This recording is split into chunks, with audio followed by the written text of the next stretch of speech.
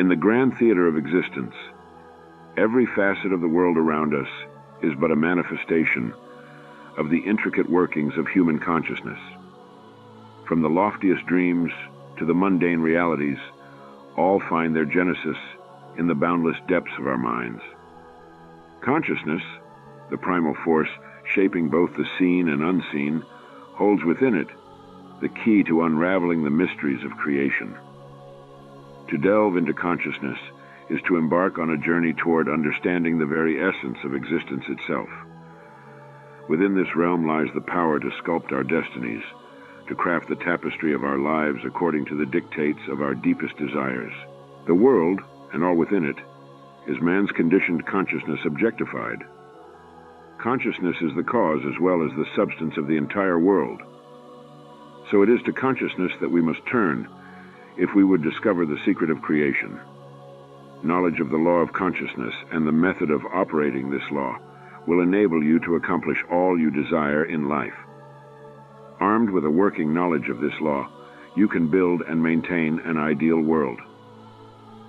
Consciousness is the one and only reality, not figuratively but actually. This reality may for the sake of clarity be likened unto a stream which is divided into two parts, the conscious and the subconscious. In order to intelligently operate the law of consciousness, it is necessary to understand the relationship between the conscious and the subconscious. The conscious is personal and selective. The subconscious is impersonal and non-selective. The conscious is the realm of effect. The subconscious is the realm of cause.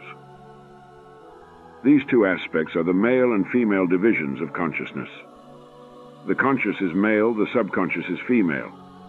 The conscious generates ideas and impresses these ideas on the subconscious.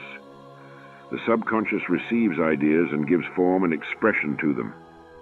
By this law of first conceiving an idea and then impressing the idea conceived on the subconscious, all things evolve out of consciousness. And without this sequence, there is not anything made that is made. The conscious impresses the subconscious, while the subconscious expresses all that is impressed upon it. The subconscious does not originate ideas, but accepts as true those which the conscious mind feels to be true, and, in a way known only to itself, objectifies the accepted ideas. Therefore, through his power to imagine and feel and his freedom to choose the idea he will entertain, man has control over creation. Control of the subconscious is accomplished through control of your ideas and feelings. The mechanism of creation is hidden in the very depth of the subconscious, the female aspect or womb of creation.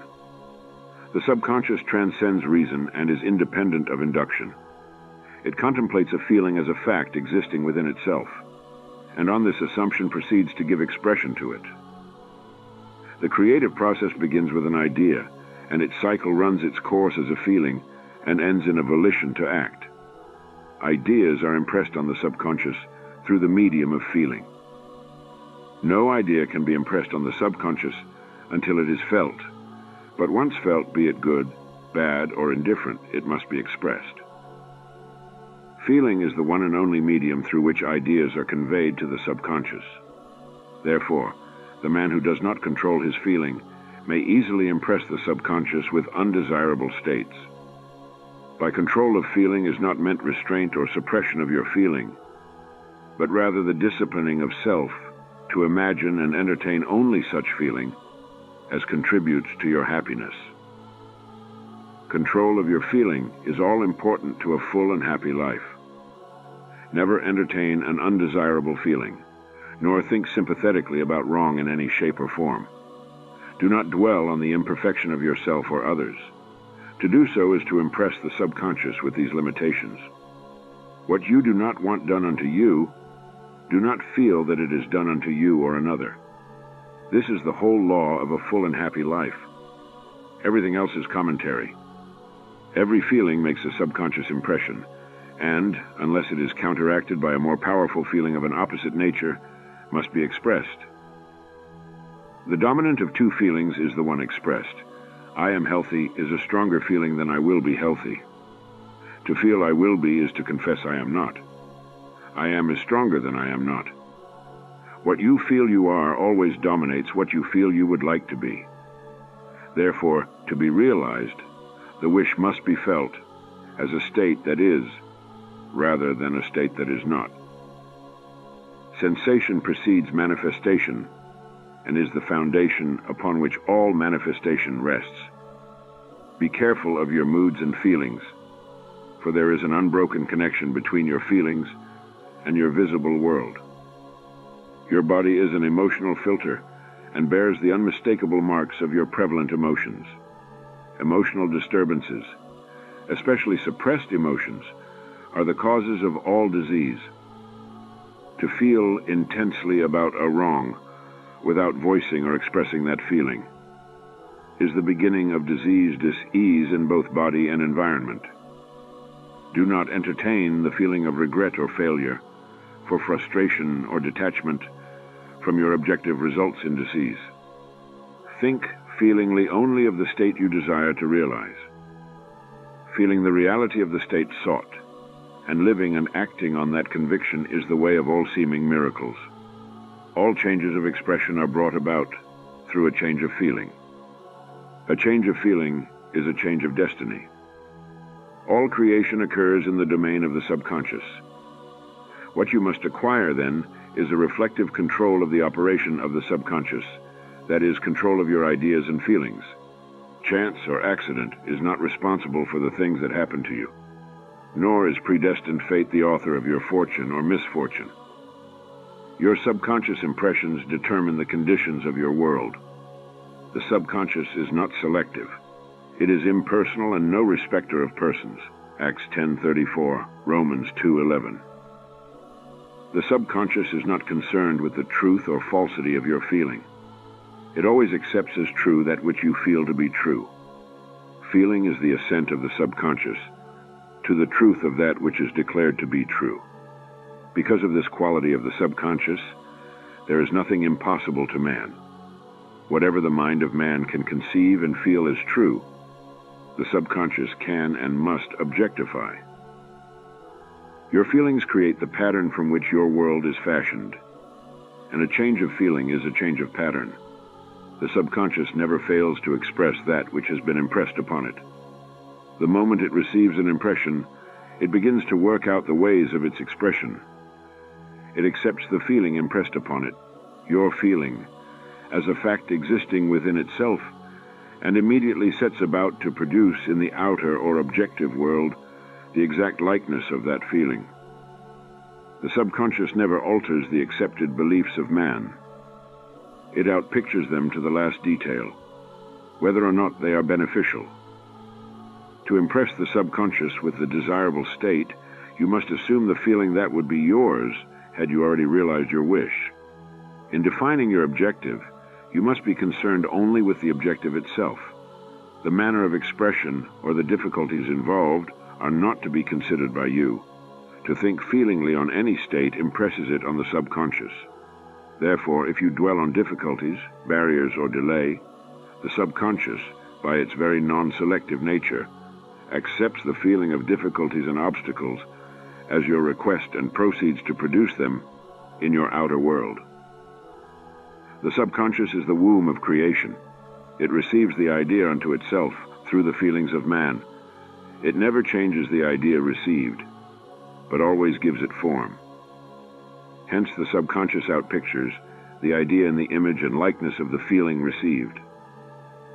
To feel a state as hopeless or impossible is to impress the subconscious with the idea of failure. Although the subconscious faithfully serves man, it must not be inferred that the relation is that of a servant to a master, as was anciently conceived. The ancient prophets called it the slave and servant of man. St. Paul personified it as a woman and said, "The woman should be subject to man in everything." Ephesians 5:24. Also, 1 Corinthians 14:34, Ephesians 5:22, Colossians 3:18, 1 Peter 3:1.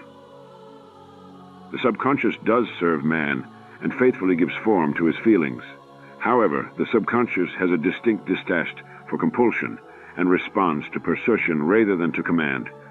Consequently, It resembles the beloved wife more than the servant. The husband is head of the wife, Ephesians 5. May not be true of man and woman in their earthly relationship, but it is true of the conscious and the subconscious, or the male and female aspects of consciousness, the mystery to which Paul referred when he wrote, "This is a great mystery," 5:32. "He that loveth his wife loveth himself," 5:28. "And they two shall be one flesh," 5:31, is simply the mystery of consciousness. Consciousness is really one and undivided, but for creation's sake it appears to be divided into two. The conscious, objective, or male aspect truly is the head and dominates the subconscious, subjective, or female aspect. However, this leadership is not that of the tyrant, but of the lover. So, by assuming the feeling that would be yours, were you already in possession of your objective, the subconscious is moved to build the exact likeness of your assumption. Your desires are not subconsciously accepted until you assume the feeling of their reality. For only through feeling is an idea subconsciously accepted, and only through this subconscious acceptance is it ever expressed. It is easier to ascribe your feeling to events in the world than to admit that the conditions of the world reflect your feeling. However, it is eternally true that the outside mirrors the inside. As within, so without. As above, so below. As below, so above. As within, so without. As without, so within. Correspondence. The second of the 7 principles of Hermes Trismegistus. A man can receive nothing unless it is given him from heaven. John 3:27. And the kingdom of heaven is within you. Luke 17:21. Nothing comes from without. All things come from within, from the subconscious. It is impossible for you to see other than the contents of your consciousness. Your world in its every detail is your consciousness objectified. Objective states bear witness of subconscious impressions. A change of impression results in a change of expression. The subconscious accepts as true that which you feel is true, and because creation is the result of subconscious impressions, you, by your feeling, determine creation. You are already that which you want to be, and your refusal to believe this is the only reason you do not see it.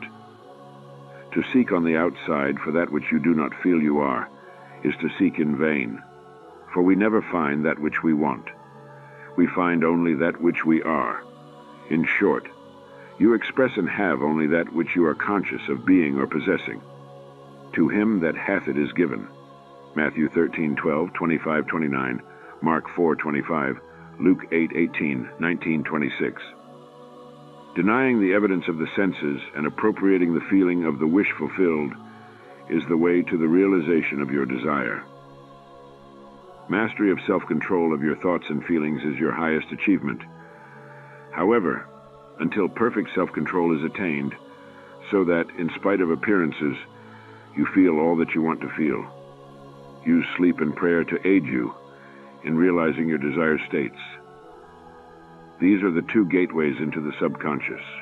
Let us embrace the profound wisdom that consciousness bestows upon us.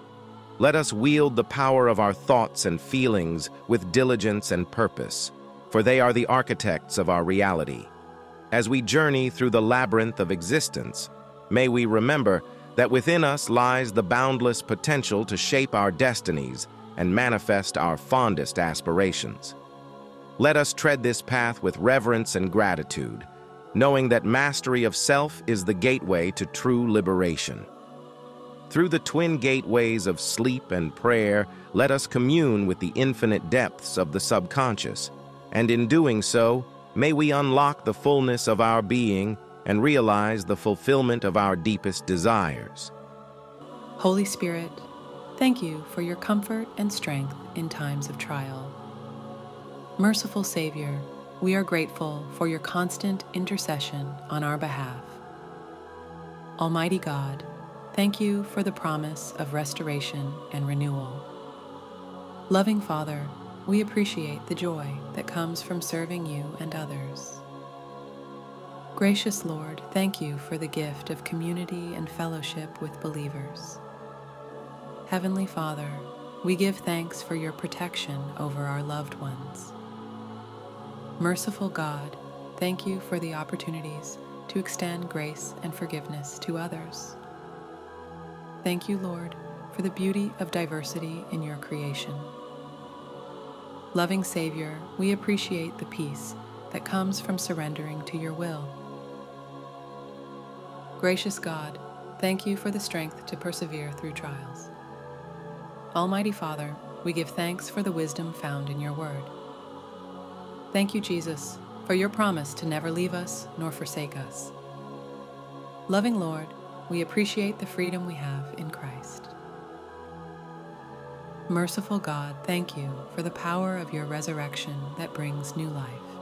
Heavenly Father, we give thanks for the comfort found in your embrace. Gracious Savior, thank you for the abundance of your blessings poured out upon us.